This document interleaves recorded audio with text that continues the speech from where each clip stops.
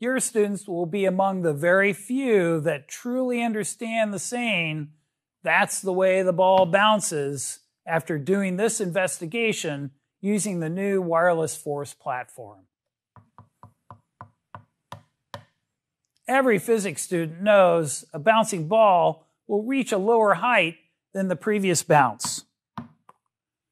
By analyzing data from the wireless force platform, they can develop and test a model that predicts the height of future bounces.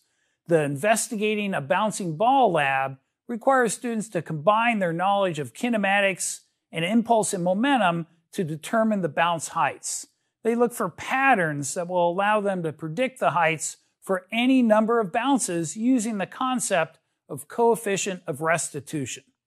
Students first explore the forces from one bounce of a racquetball and compare the maximum force to the weight of the ball, and then compare the maximum force and impulse to a piece of clay having the same mass dropped from the same height.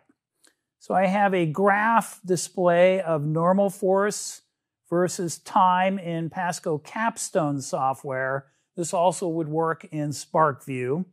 And I've set the data rate pretty high. It bounces a short interval event to 1 kilohertz. And I'll just eyeball the height.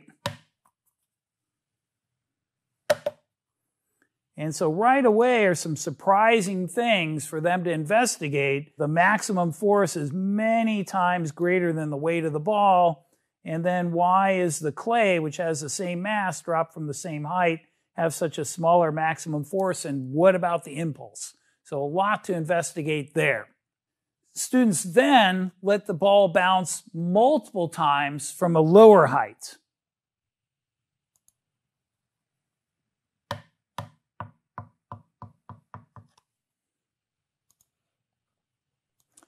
Students find the height of a bounce using the hang time and free fall kinematics and compare it to the height predicted by the initial velocity and the impulse.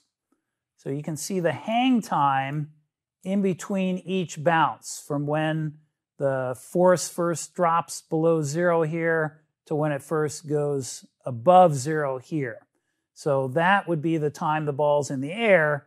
And then looking at one of these individual impulses, you can get the area under the curve of that initial impulse. Then the force platform shakes a little, and knowing the mass of the ball, they can also get what the prediction is. They're introduced to the concept of the coefficient of restitution, the ratio of the speed of the ball just after a bounce to the speed just before the bounce.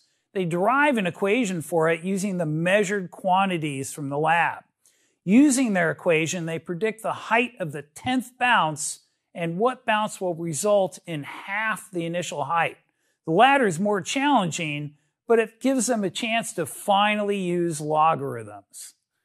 It's a compelling experience for students to use the basic physics they've learned to accurately predict the seemingly arbitrary behavior of something like a bouncing ball. They'll never dribble a basketball again without thinking of physics. More information, including additional videos, can be found on the Wireless Force Platform product page at PASCO.com. Student handouts and teacher guides for the bouncing ball investigation, a vertical jump activity, and more are in the PASCO Experiment Library. Thanks for watching.